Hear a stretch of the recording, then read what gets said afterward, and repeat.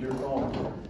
And as you increase the angle, you can see the poundage going up until finally at a 60-degree angle, you get about 60 pounds weight shearing off at that vertebral lobe. So head position is pretty important, and that's just with your average head. Okay. So, goals for today. Well, there they are. I'm not going to go over the clinical anatomy. I do that in the lab next week. It's a resource I strongly suggest you take advantage of. Here we hope to get through everything. I will talk about origins and insertions a bit. These are the kind of figures you'll see in more red and blue. That's what the markings are on the skeleton. Historically, it's important to know origin and insertion. If you look at Gore's book, choosing proximal and distal attachment. That's what we care about. I don't really care if you know proximal and distal, just that you know the attachments of both muscles.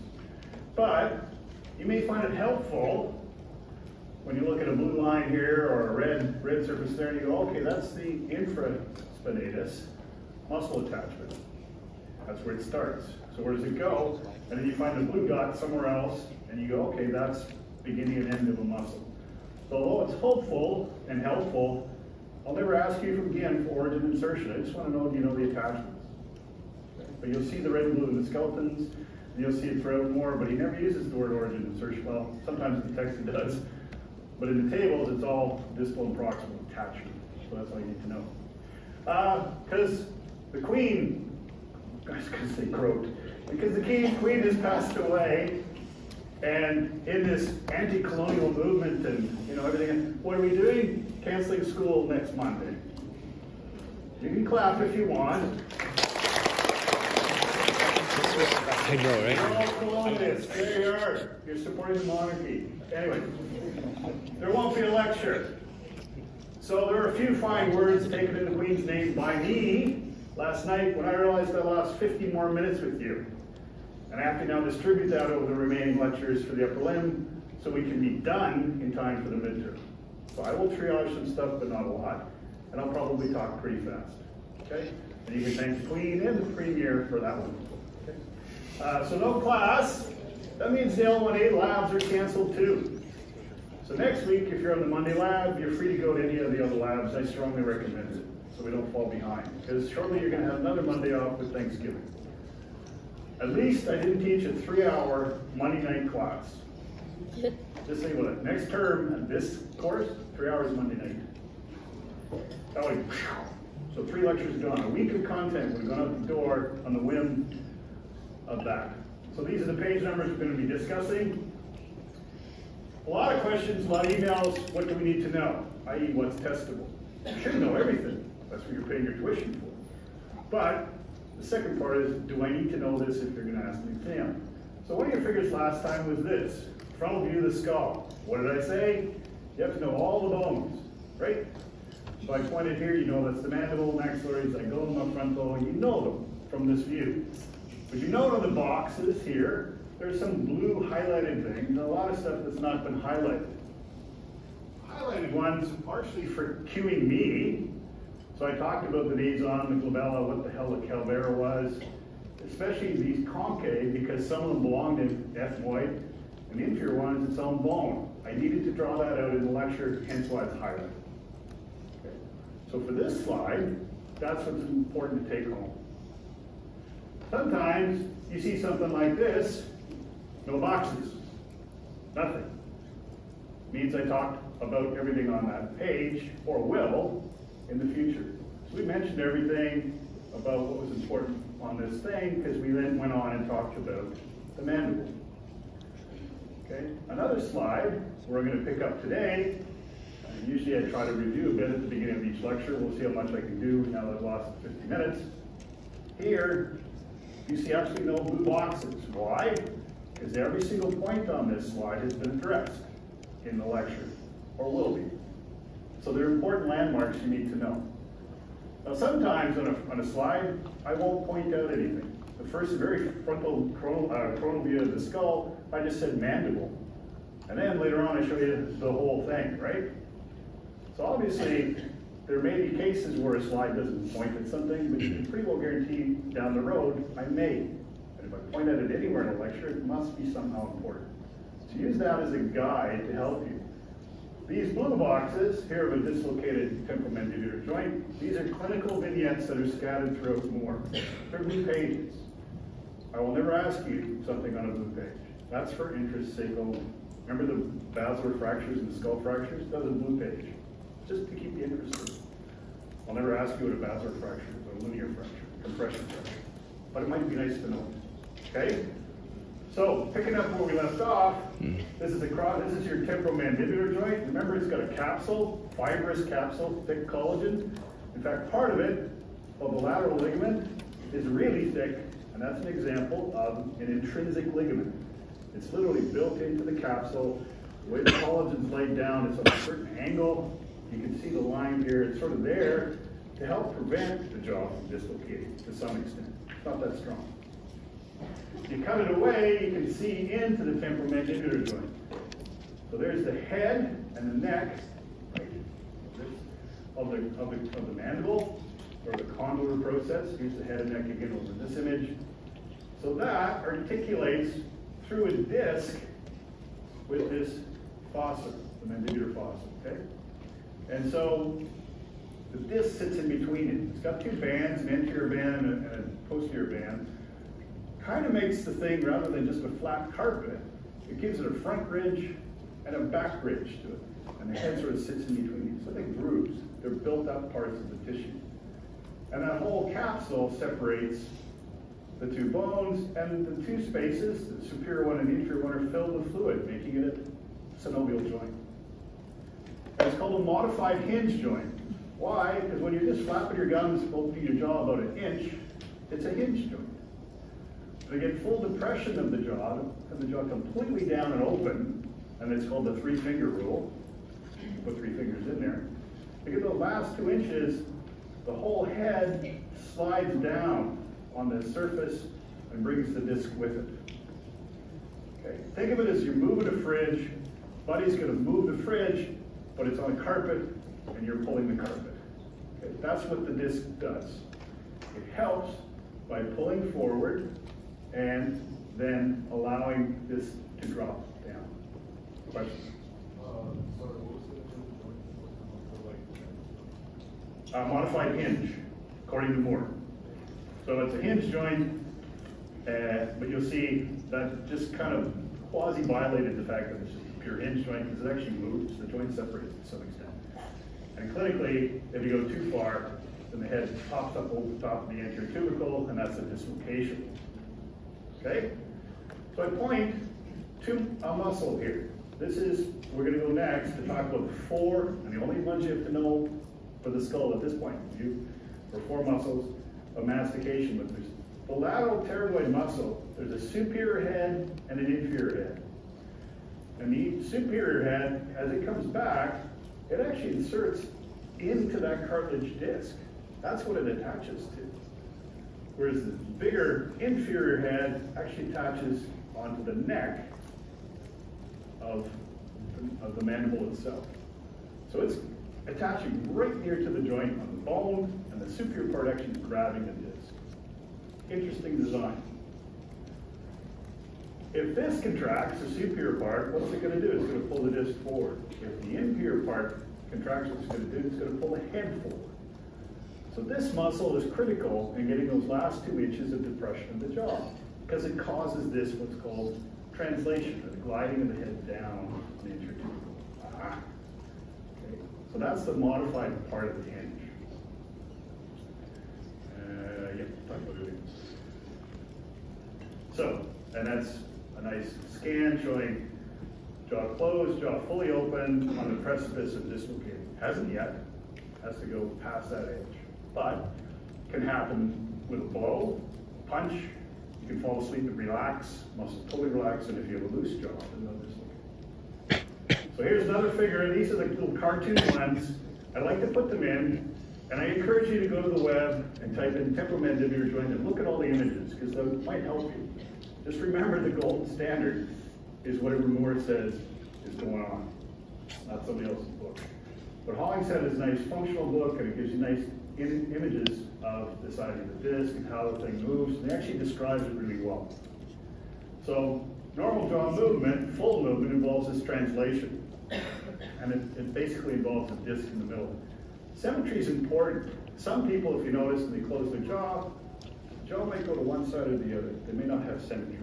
So it's the first thing you check if someone's had an impact. Is there any kind of thing that's happened to the jaw that shifted it out of whack? And as it opens and closes it should come up perfectly symmetrical.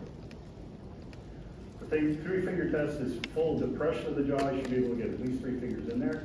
If for some reason in the lab you're depressing your jaw and you can only get 2 in, don't try to put 3 in. Let's just say it's probably limited or something, and I don't want you to dislocate. TMJ syndrome is a chronic pain syndrome. It's nasty. Involves muscles around this joint getting out of whack. There are physiotherapists who dedicate a career to treating TMJ. It's a very painful syndrome. Okay, the 4 muscles you have to know: temporalis, master, the lateral pterygoid we talked about briefly, and the medial pterygoid. Some people say pterygoid, some say the pterygoid. I kind of do both. That's how you spell it. And it's easy to get these where they run in the lab, so I encourage you to take advantage of it if you haven't already. Temporalis, big area of its proximal attachment, if you wish, is from the temporal fossa. Big fan-shaped muscle.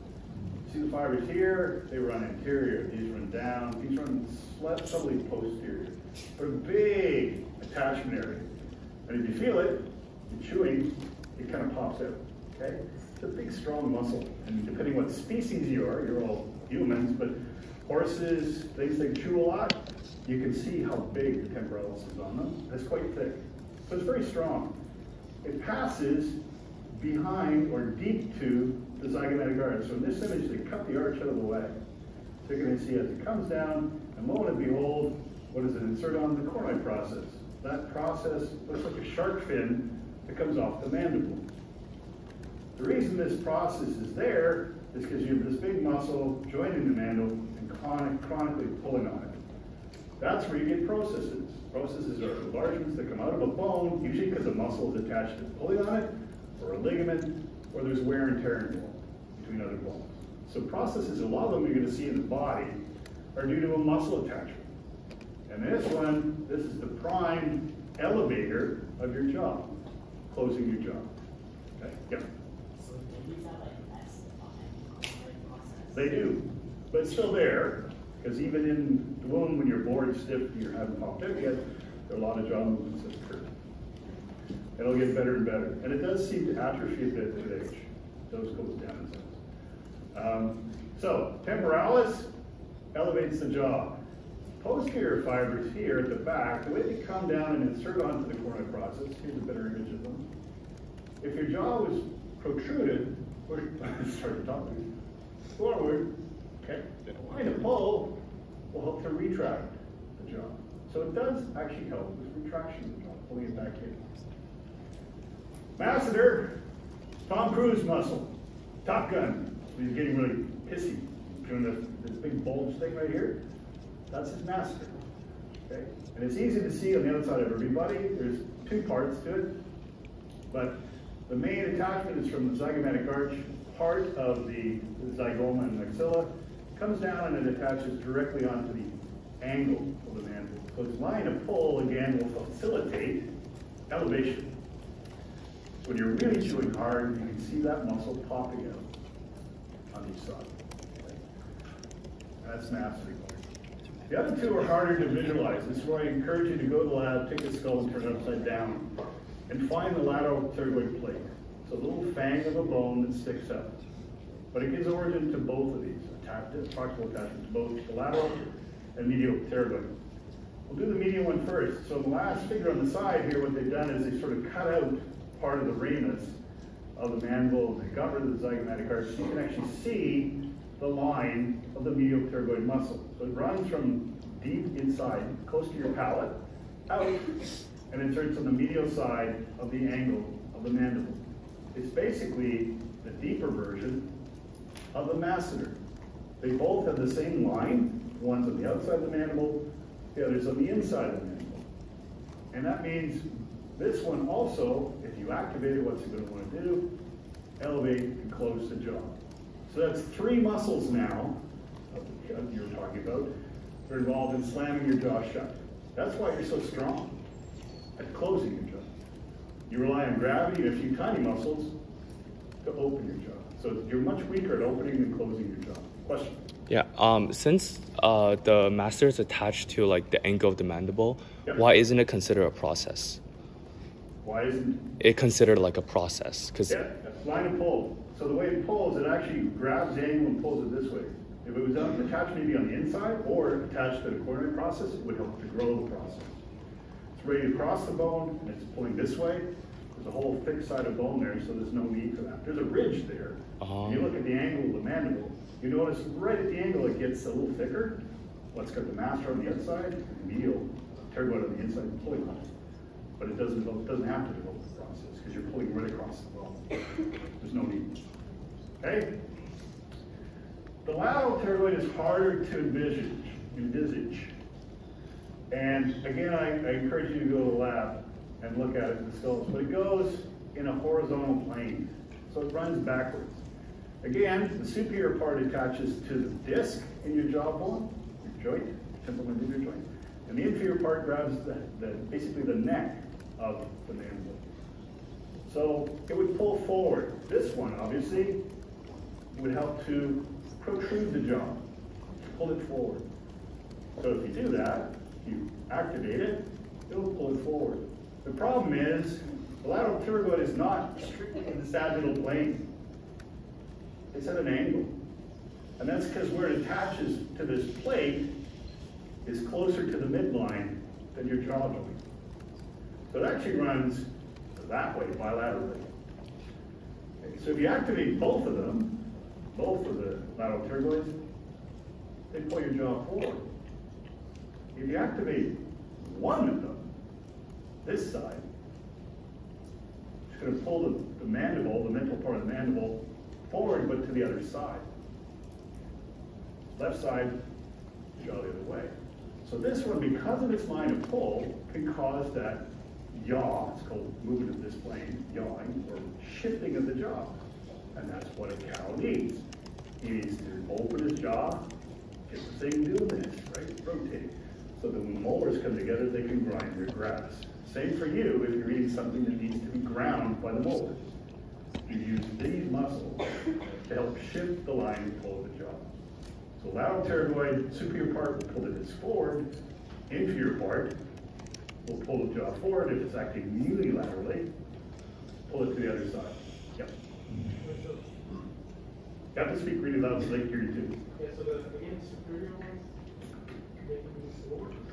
Superior attached to the disc, they pull the disc forward. The inferior ones, also. Pull the neck of the mandible forward. If they're acting bilaterally, straight forward. Unilaterally, deviation to the other side.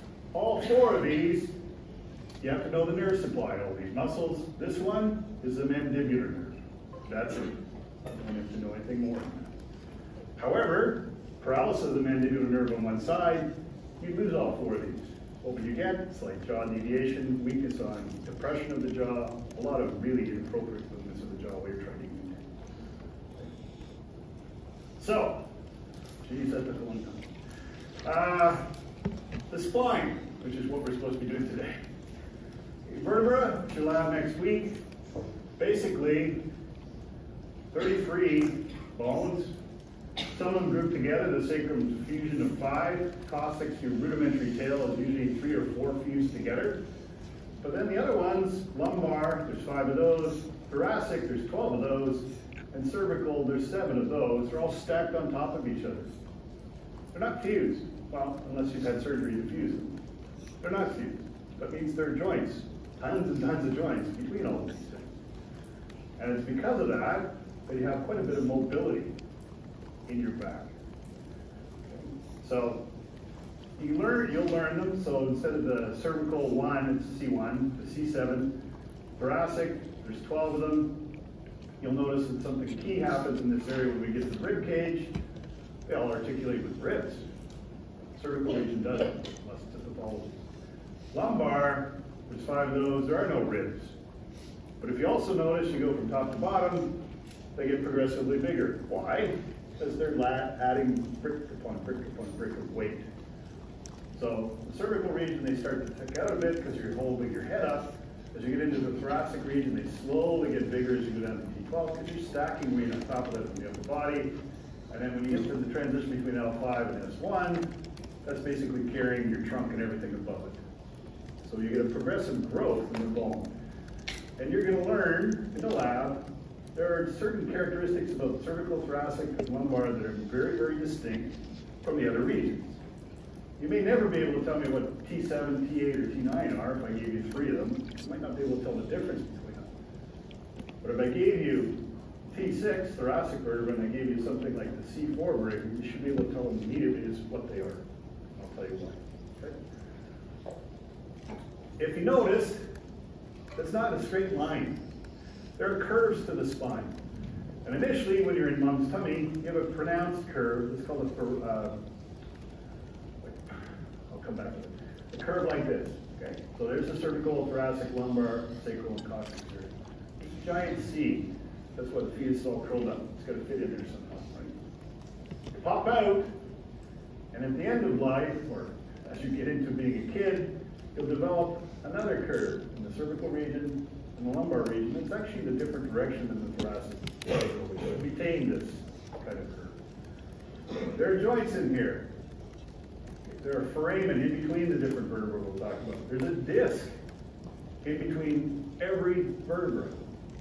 Remember that symphysis, the secondary cartilaginous disc, fibril disc that goes between the bodies of the vertebrae. We talk a lot about that. They're in there. And then there are joints at the back, on the other side of the spinal canal, where the bones articulate directly, called zygapophyseal joints. We'll talk quite a bit about those. So, you think of the spine, you can have these. This is the anterior view, this is the side view, showing you in the cervical region, and then again in the lumbar region, a different kind of curve called lordotic curve. The original C curve is a kyphotic curve.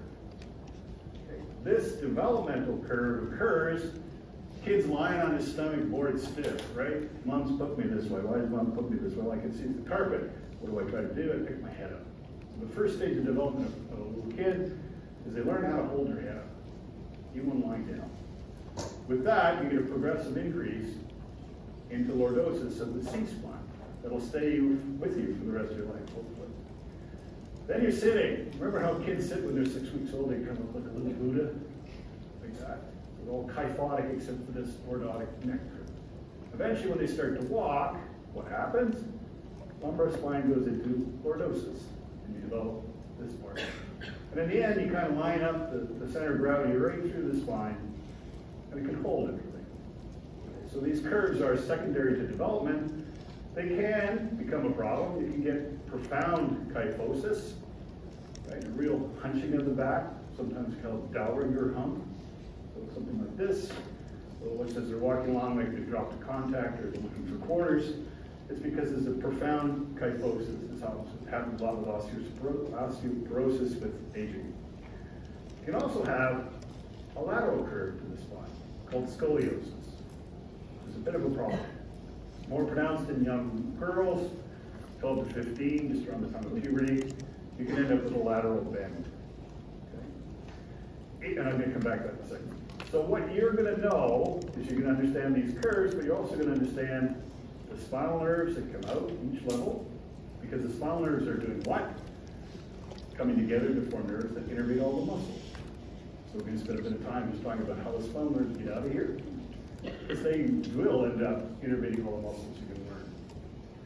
Okay? And you can understand the movement. So a big part of the lab is to look from cervical to thoracic to lumbar to see what the areas are really able to do. We know the spine is really flexible, right? It's really flexible. But it's flexible in different directions in different areas. Because there's 25 of these independent vertebrae with discs in between them, there might be a little bit of movement at each level. Across the whole thing, there might be a lot. Okay, so that's part of the lab, is really understand the movement of these segments to each other. And here's a blue box for more, again, out of interest, for a really clear image of scoliosis. And what happens with scoliosis can be bone development. The body of one vertebra might be smaller on one side versus the other. It can be muscular, more common. where the muscles on one side of the back you learn about are more tense than the ones on the other side, and you end up causing a bend. And not just a bend, a rotation. So what happens is the spines of these different vertebrae start to rotate into the side and become cavity. It can be fixed with surgery, rods and things. It can also be fixed with some interesting therapy. And recent work, a couple years ago, suggested that an imbalance in your inner ear, the vestibular system, one of my interests, is partially the cause for this. You get too much vestibular input onto the muscles on this side versus that side, it causes a rotation of the skull. Okay. So scoliosis is an example of rotation. Here's again an excessive kyphosis, and you get an excessive lordosis when pregnancy, right? Over 9 months, a huge mass starts to develop in front of the woman. And what you compensate for that? By allowing a slight increase in the lordosis in the lower back. That's why a lot of end-stage pregnancy, they're complaining chronically with low back pain. This big mass in front. Deal. So, individual vertebrae have parts. They all have these parts. This is from Moore 5, but I'm going to show you the Moore 6 picture in a second. But you can think about the parts having a function. The big purple part is kind of kidney bean shaped, so this would be a lumbar vertebra. Or it's body weight. These bodies are stacked one on top of the other. That means whatever mass is coming through, weight is coming through one, is being shoved onto the next one, primarily through this root. So it's supporting your body weight. There's an arch. There's vertebral arches in red, and it's basically designed to stick out behind the body and then wrap itself around this hole, the vertebral canal, with a spinal cord. So the part of this isn't just to stand you up, is to provide shielding for the continuation of the central nervous system. You learned about the first part, the brain. Out of the brain comes the spinal cord down into the body. This canal is designed to protect it, protect the spinal cord from damage. So that part would be the red parts. The blue parts, it's hard to see because they're coming out of the screen and going down in the screen, but these are articular processes. They actually reach up and reach down to grab the vertebra above and below them. So they help to kind of lock the thing together. So you're going to have a joint between the bodies, up and down, but you're also going to have these articular processes connecting up and down. So those zygopophyseal joints.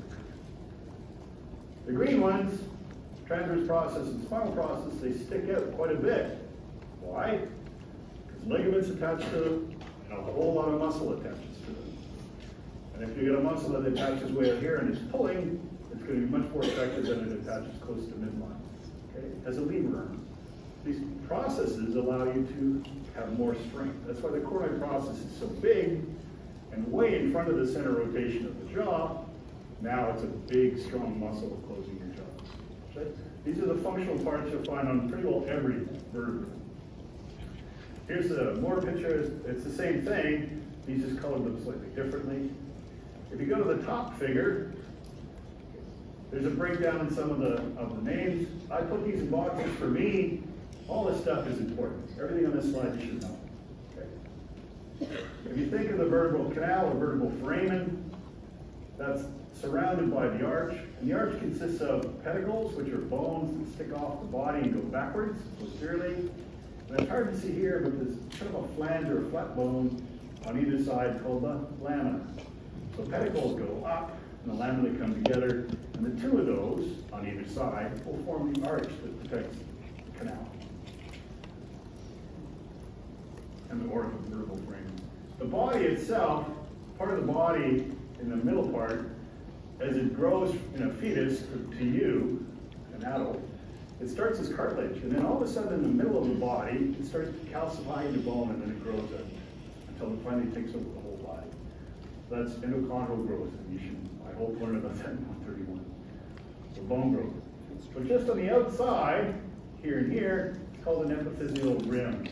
So it's a different kind of bone, and it's heavily attached to the intervertebral disc that sits on top of it. So the slight difference in the body is the main part, and then there's this funny rim on the outside, which the disc is directly attached to. In life, this surface is going to be covered with hyaline cartilage itself. So the interesting thing about these bodies, they rely, the bone in there relies on seepage of fluid into the bone and out. There's no direct blood supply to some of the bones. side view, you can now start to see parts, like you see the spinal process and the transverse process to either side. Here, the transverse process on the right side is coming out of the screen at you. There's the body. You can see it's not just a square, it's kind of thicker at the top and at the bottom. And there are notches. There's a superior vertebral notch and an inferior vertebral notch as the pedicle goes back. If you stack them on top of each other, which is the below image, put a disc in between, the inferior notch on one side above and the superior notch of the disc of the vertebra below, now you get a hole or a frame. So they're called notches when it's just an individual vertebra, but as soon as you stack it with a disc in between, there's a frame. And this is critical because it allows spinal nerves to leave the spinal cord and exit between these bones. We'll talk about that next week. Lastly, it's a better view for you to see these articular processes. There's a superior one and an inferior one. Again, a process meaning it's an outpouring of bone, and one goes up and one goes down on either side. And when you smack the bones together, you can see how the inferior one of the one above will now interface with the superior one of the one below at an angle. And you'll see when you get into the lab, that angle is critical in allowing how much movement occurs at the cervical, thoracic, and lumbar region. These interfaces of this joint change, and they allow different kinds of movement to occur. On the very surface of these processes, you'll find a facet, meaning the area that's going to be covered with hyaline cartilage that allows this inferior part of this vertebra to then articulate with the superior one below. So the process is the outpouring of bone. On the surface that interacts with the other bone is going to be cartilage. That's the facet. That's why they're commonly called facet joints. So like a apophyseal is the anatomical mouthful. Facet is what I'll probably use all the time. So every vertebral interaction, there's going to be a facet on the right and left side on the superior surface interacting with a facet of the vertebra above. Only specialized when we get to the skull and the sacrum. Okay? So part of it is you should be able to look at a cervical vertebra and go, okay, it's got some very characteristic things about it that tells me it's cervical, not just its size. Thoracic, things change. Okay, there's articulations for ribs, for example. And lumbar, they start to get really big, but they also change. So all that typical stuff is still there, just how it looks is going to change. I'll spend a little more time on the cervical ones of interest, but you should be able to, if you saw a typical cervical vertebra, you look at that, and you look at the one below, which is thoracic, you go, they don't look the same to me. There's some interesting differences. First off, your typical cervical vertebra, its spine has this little bifid process. It's split. It means in this case, the bone wasn't pulling directly back to the spine. In fact, the muscle wasn't pulling back to the spine. There are two muscles, and they're pulling in a different direction on the spine. Hence why it becomes bifid or forked. Other thing you notice is there's a hole in the transverse process. A big hole or frame called the transverse foramen. That's because in the cervical region, a very important artery that supplies the back part of your brain, called the vertebral artery, goes up in that side. So that hole in the bone helps protect the artery to get from basically your trunk into the base of your brain.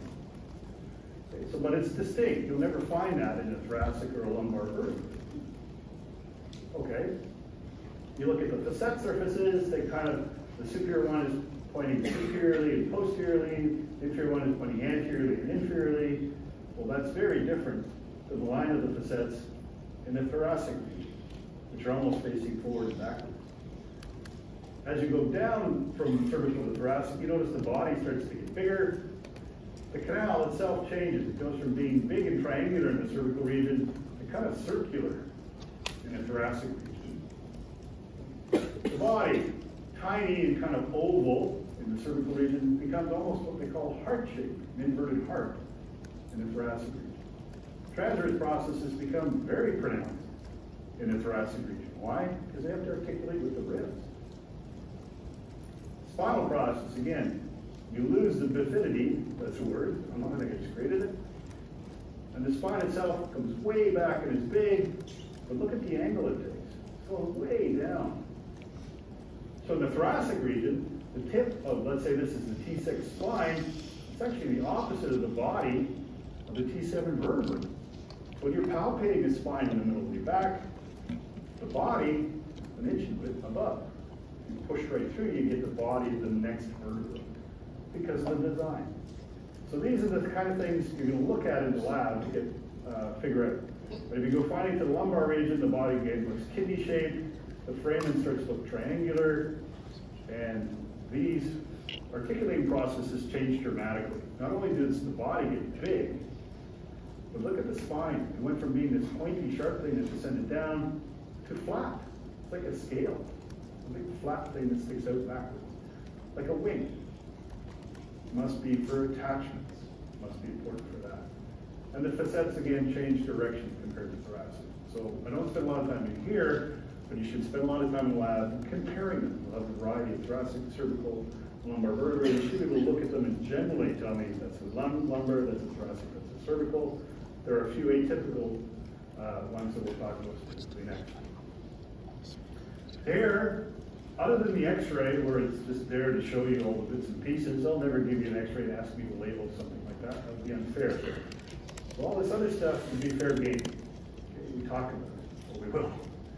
And what I've done here is I've shown you the cervical vertebrae stacked one on top of each other. You can sort of see how the spines get progressively bigger. The spinal processes, the lamina and pedicle we talked about. Just the column of the articular surfaces is okay. But when you get to C1 and C2, C1 is called atlas. Why? Atlas supports what? Your noggin, the skull. Think of Atlas holding the world up in Greek mythology. So atlas or C1 are interchangeable. And C2 is another one that's different. Okay.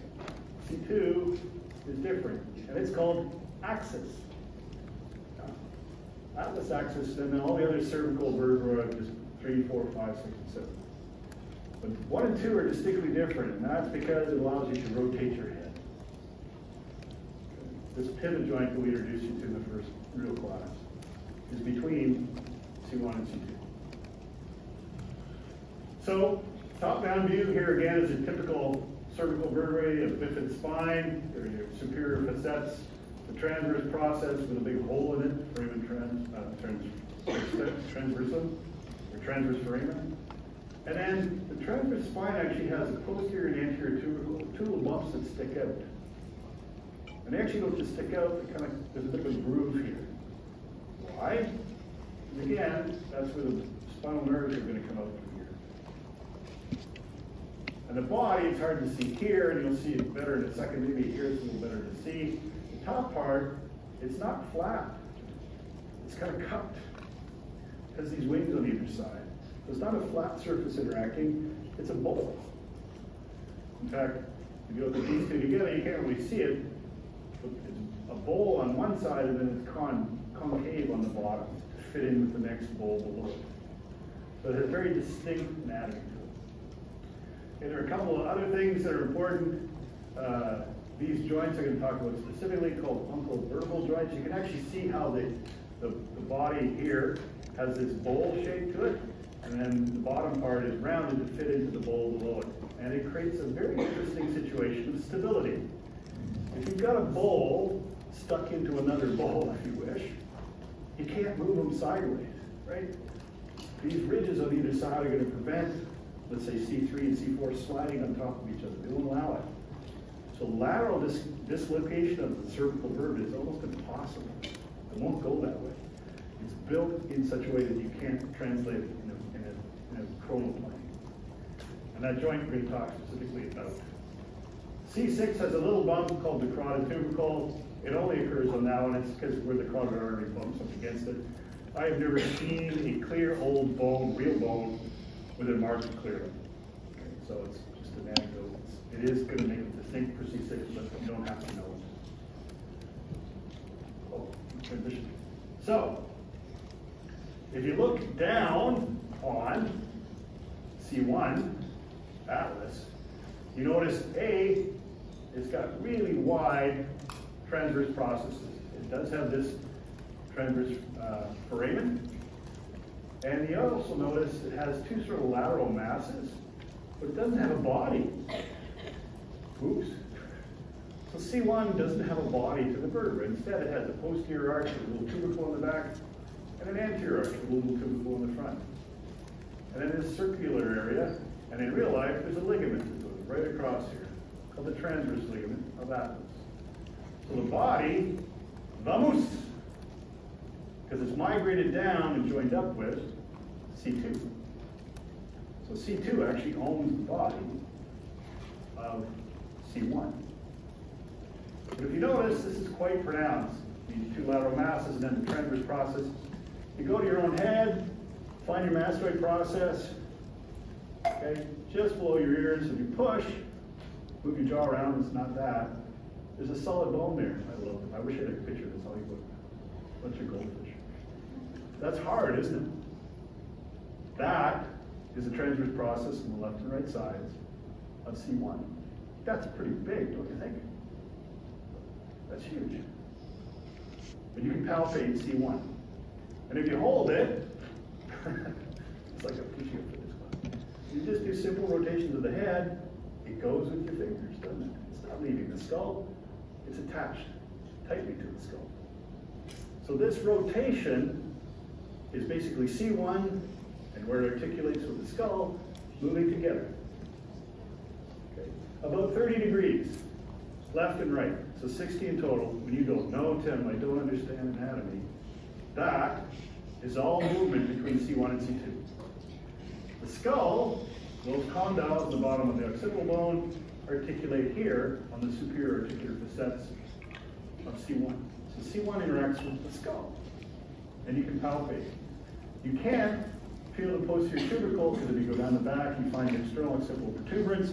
You go down even deeper, you find that kind of groove between muscles on either side. Deep, deep in there would be the posterior tubercle. So you cannot palpate that buried in tissue and muscle. It doesn't really stick out very common. C2 from above, different shape again. We start to acquire this bifid spine, or forked spine. There's a nice area for the lamina.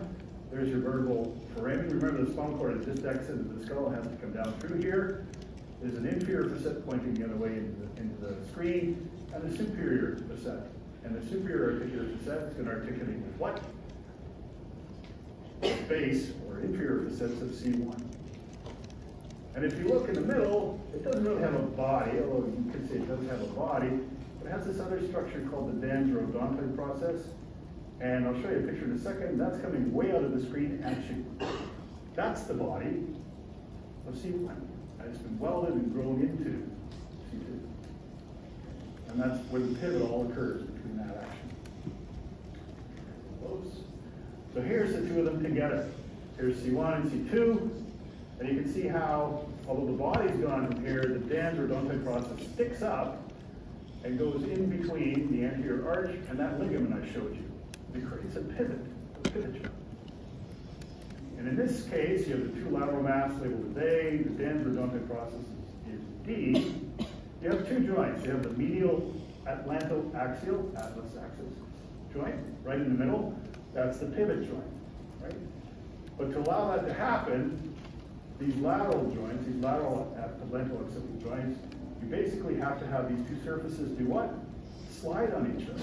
So if you look at the surface, these facets, they're almost horizontal. Great. That means it's real easy to slide. It means it's real easy to get that 30 degrees of rotation left and right.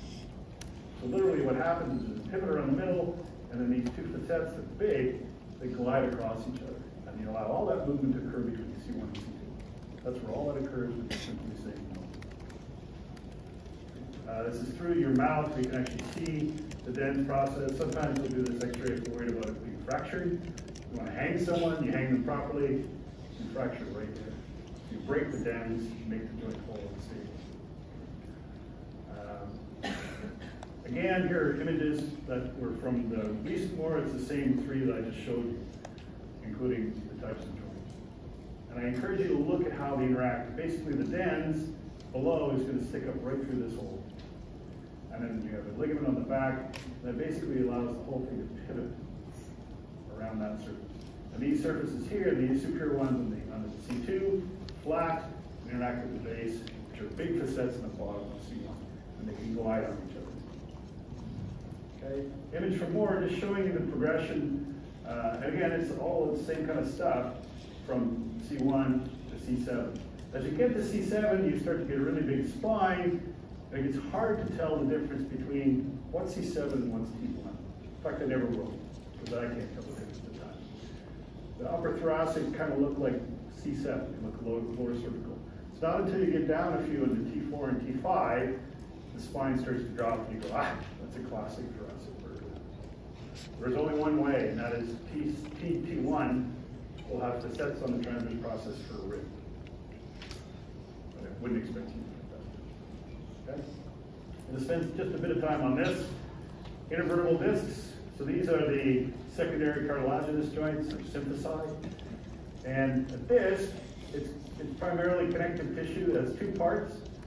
There's an annulus fibrosis, or a ring of connective tissue on the outside, and then a jelly filling called the nucleus pulposus.